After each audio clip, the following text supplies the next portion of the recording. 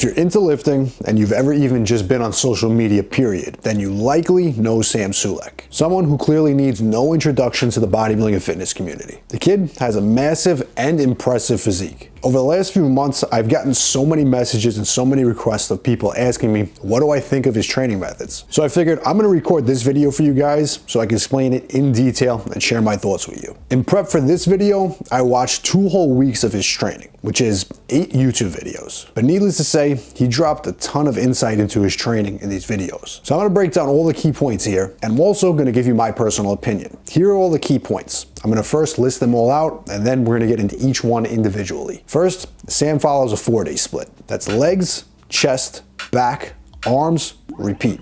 That's the split. No direct shoulder work, other than some side delts and rear delts thrown in. No set off days, and calves are trained as needed. I know previously he's done a bit higher, but as of making of this video, he's cut his training volume down just a bit. All sets performed in the gym are taken to failure, and most sets even involve some beyond failure training in the form of partial reps. Now, these workouts include no set amount of sets performed per movement. There's also no log booking of weights. It's just simply a matter of picking exercises that feel good on that day and hitting them hard. The best way I can summarize his training is hard, consistent lifting, as simplistic as possible. So let's break down each one of these points in detail. First, the split. A 4-day split. Now, when it comes to splits, in my opinion, the most important factor is always going to be quality of work. If you're trying to cram so many exercises, so many sets, and so many body parts into one single session, whatever you end up training at the end of that session, it's gonna suffer. Now, the simplest way to avoid this is to train with a simplistic bro split or body part split, which is essentially what Sam's doing here. The typical bro split, however, does have one major drawback, and most people run them with body parts being trained just 1 time per week. This lack of frequency that a body part split typically has is, in my opinion, one major drawback. So much of a drawback, in my opinion, that the lack of frequency completely negates any of the benefits that body part splits have of just training 1 body part per session. However, Sam's actually completely removing that issue with his setup here, because instead of taking rest days, he's actually starting the split over again after the 4th day. So now he's essentially doing a bro split, but body parts being trained 2 times per week. Now, this does have its own unique set of drawbacks, but if we look at this one variable alone, he's actually now taking advantage of all the benefits of bro splits, but also all the advantages of high frequency training. That's a perfect example of high quality training sessions and still getting all the benefits that high frequency training has on building muscle. Of course, there's still drawbacks to this setup, and I'm gonna get to those in a bit. But first, let's address the fact that there's no direct shoulder work programmed in this split. Sam is a very self-aware lifter. He trains according to his physique development needs. Now, realizing that he just has overpowering front delts, he no longer trains them. And that brings up the question, is direct front delt even necessary? It's been my personal experience as a retired competitive bodybuilder and coached the hundreds of bodybuilders over the years. If you're hitting enough chest pressing work during your training, and you're especially doing incline pressing, your front delts are generally getting plenty of stimulation. And more overhead press work is not always necessary for developing bigger shoulders. If you have lagging shoulders in general, hit your overhead press work. But if you already have well-rounded shoulder development, more direct front delt work, that could actually cause a disproportionate amount of training volume to be spent on that area of the body. Let's say you're doing 10 sets of incline presses for chest weekly. Now you're doing 10 sets of shoulder presses on top of that weekly. Now you're really performing about 20 sets of front delt work. That's not always beneficial for most physiques. And in my opinion, you'd be better off allocating that time, effort, and energy spent in the gym, spending it on side delts and even rear delts. Now, this is basically Sam's approach, and obviously, I personally agree with it. I would rather train with minimal pressing work rather than no pressing work in the program, but that's for most people and in general. But for someone with the physique development like Sam's, it's not necessarily a disadvantage to completely take them out of his training program, simply based on the amount of muscle that he carries. Now, for side and rear delts,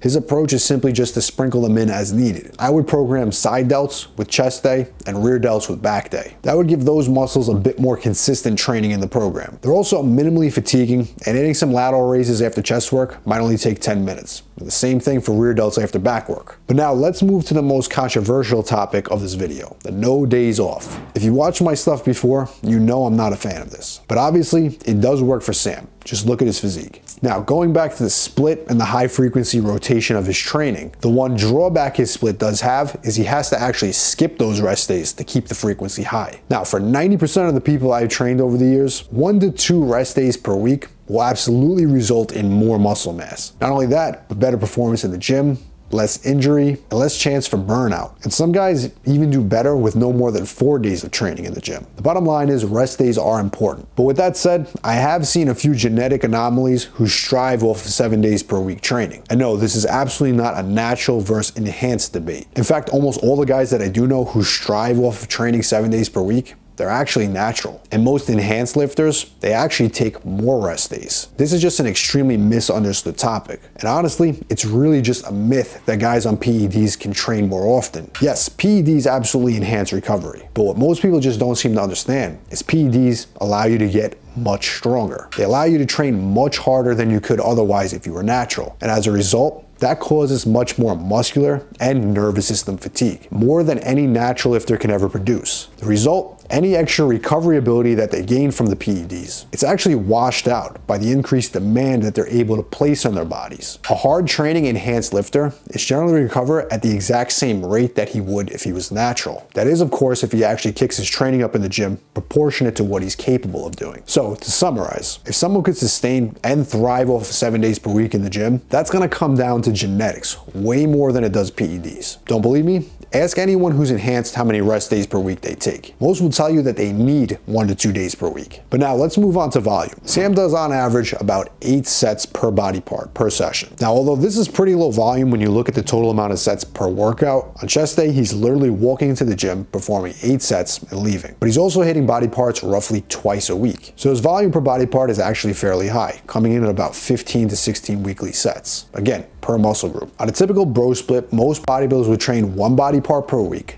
but they'll also perform roughly 12 to 16 sets per that muscle group in one single session. Now, going back to my argument about quality of work, that's one of the major drawbacks of a bro split or a 1 time per week body part split. How well are you really going to perform your 14th, 15th, or 16th chest set during one single workout? Sam is basically hitting that same weekly volume, but splitting it up into roughly 2 sessions per week. As a result, he's making each one of those sets and each one of those workouts much higher quality of work. This is something that I'm 100% for, and it's something I do for myself in my own training, all of my clients' training, and in all of my programs. I'm always aiming to spread out that weekly volume rather than cramming it into one session. Again, this is the area where Sam gets all of the benefits from a body part split and also combines it with high frequency training. But what about the intensity? Let's talk about how Sam uses failure in his training. He generally takes each set to muscular failure, and even most of them being beyond, using set extension techniques like partial reps. Now, while this is a great way to ensure adequate stimulus in training, it's also a great way to induce a ton of fatigue. And with the simple fact that he has no rest days in his training plan, this is likely the most significant recovery issue that really needs to be managed in his training. Now, I'm not suggesting you leave reps in reserve with a split like this, as he's only doing about 8 sets or sometimes less per workout. And if you want to get enough stimulation out of those few sets in the gym, they're gonna have to be hard stimulating sets. And if you're trying to do that and train with 3 or 4 reps in reserve,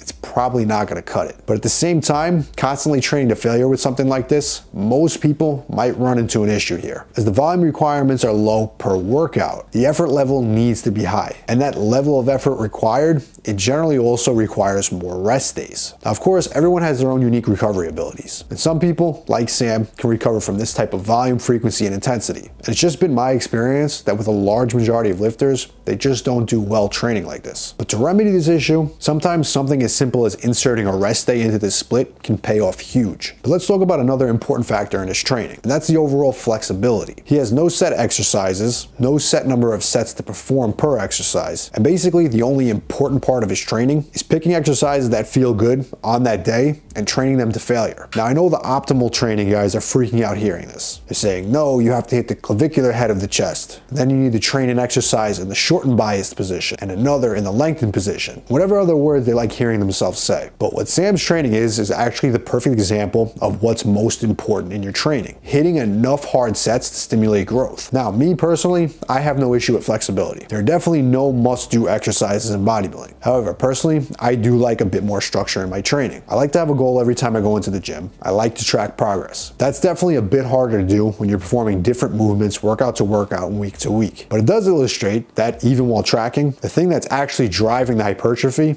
is the hard training. That's something that I try to stress over and over again on my channel. Hard sets and progression is what builds muscle. I generally like to see guys logbooking their workouts and having a goal each time they're in the gym. If their upper chest is lagging and they're currently incline pressing 185 pounds for 10 reps, let's aim to get that incline press up to 225 pounds for 10 reps with the same technique. Having a guide, that'll help you get there as quickly as possible. But what's actually driving that growth? Again, hard sets in the gym. Now let's touch on his use of set extension techniques. His use of partial reps at the end of the set, that basically sparked the entire trend of long length partials. Even the science-based community guys have jumped on this. Now I do see a time and place of using methods like this, but I'm just not a huge fan of purposely programming them into training. Training to failure itself causes a large inroad to recovery. Training beyond failure and using set extension techniques, that does create further stimulus, but it also causes way more fatigue. But in my experience, the trade-off for most guys is really just not worth it. With a high frequency training plan like this one, fatigue management is always going to be key. And the more we further kick up intensity each set, the more we're going to have to manage that fatigue. Over the years, the most success that I've had personally with myself as well as with my clients is the higher the frequency of training, the less often I'll actually use intensity techniques. Now again, of course, this is going to be individual dependent. And Sam is obviously an example of someone that this works well for. If you're someone who has recovery issues in your training and your volume is not overly high, the intensity techniques is probably something that I would take out first, especially if you're performing them on big compound lifts. Now, if we're talking about isolation exercises and you want to rep out until you can no longer do partials